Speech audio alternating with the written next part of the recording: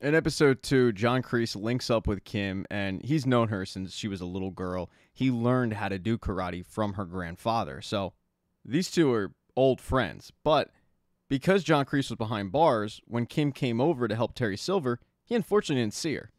She tells him that she came over to the States because she was blinded by the promise of bringing her grandfather's karate to the world, but that wasn't the case. And Kreese stops her and says, well, it still can be. Cobra Kai has earned a spot in the Saikai Taikai, so let's go win it. And while she would say yes, her grandfather, on the other hand, he's a different story, and Kreese is going to have to win him over. He pitches Master Kim on going to the Saikai Taikai as Cobra Kai, but Master Kim just says no.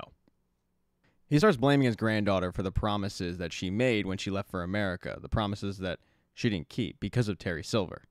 And he even gets pretty personal with his attack, saying, this is why you're never going to be a master.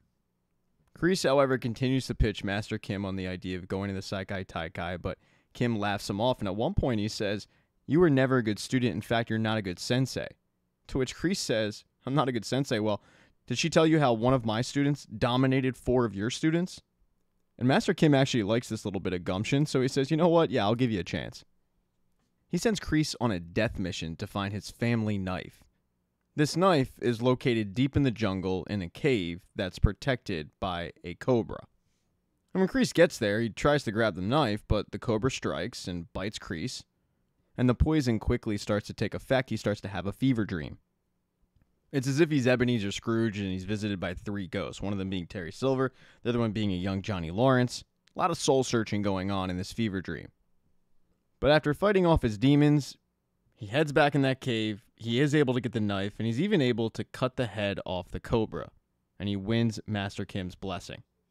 Now, as for life in the valley, it is college application season, and Miguel has his eyes set on Stanford University. He's written his letter, he's planning on doing early acceptance, but he also knows that he probably should prepare for a safety school. One of the reasons why is because Johnny and his mom, they're broke. The apartment they live in just had a little bit of an issue when a septic pipe leaked and burst into their living room. They currently don't really have a place to live. And it's not like you can get a Stanford education via Groupon. So Miguel, who wants to go to Stanford, and Dimitri and Eli, who have aspirations of MIT, decide to go and check out the local college. And they happen to run into 2 old acquaintances, Kyler and Brooks. But the old bad blood that they had for one another is water under the bridge. Brooks and Kyler are actually happy to see Miguel, Dimitri, and Eli. So much so that they invite him to a frat party that night. Kyler's one of the pledges. And as Miguel, Dimitri, and Eli are enjoying the ambiance, they just can't believe that Kyler has seemingly landed on his feet. He seems to be owning this college.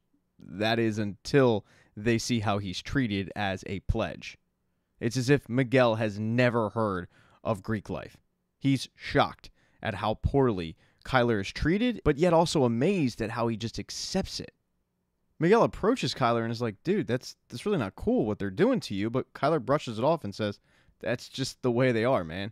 It's all right. Once I get into this fraternity, life will be good. Don't worry about it. But later on in the party, Miguel overhears 2 frat brothers say that they're not planning on inviting Kyler into the frat. They're really just using him as slave labor. And later that night, when they make Kyler eat food off the floor, Miguel steps in and says, guys, tell him the truth. And that's when the fraternity brother tells Kyler, yeah, we had a good run, but there is no way we were ever going to allow you in this frat. When Kyler hears this, he tells him, you're lost. But then he dumps a beer on him. Because Kyler, knowing karate, knows he can kick this guy's ass, and he does.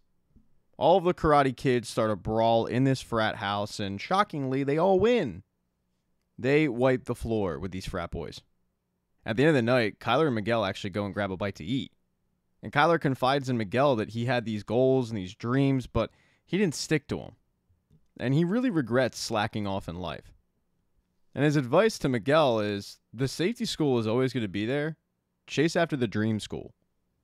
The 2 of them, though, get interrupted by a couple of other Greek members, but these guys are nice. They overheard of what happened at the frat house, and they actually invite Kyler into their fraternity.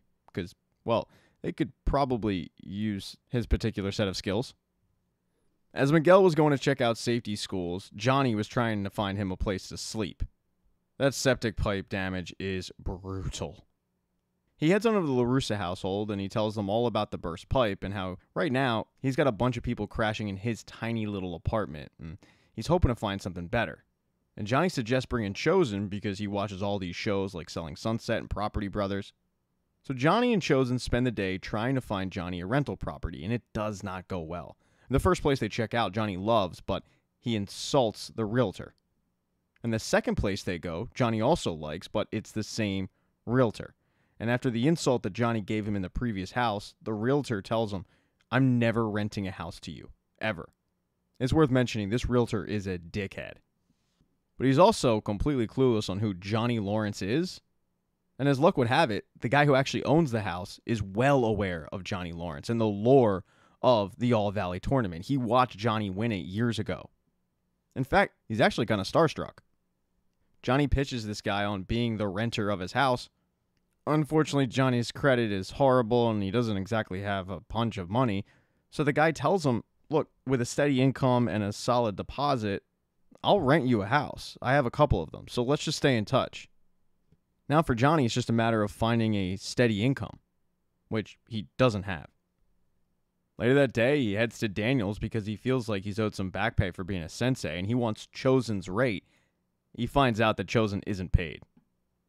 If they win the Saikai Taikai, he can get paid, but that's months down the line, and he needs money and a steady income today. Daniel tells him maybe it's time he just does what he does and gets a 9 to 5. But the way that Johnny interprets that is that Daniel's offering him a job. So the next day he shows up in a suit and a tie and he's ready to work at LaRussa Auto. Daniel, recognizing that Johnny's pretty hard on his luck at the moment, doesn't want to just turn him away. He wants to find him a job, but Johnny finds his own job because he ends up selling a car. And the person he sells it to gives Johnny a glowing recommendation. So the steady income appears to take care of itself because you're looking at the new sales associate at LaRussa Auto, John Lawrence. Thank you so much for checking out this recap. Please consider subscribing to the channel and subscribing to my Patreon. Hit thumbs up if you liked it. Smash that thumbs down button if you thought it sucked. If you left a comment, I don't get back to you. I usually don't check the comments unless they're like a super comment. Also, if you don't see the next video up on the end screen, not to worry, it'll be up in a day or two.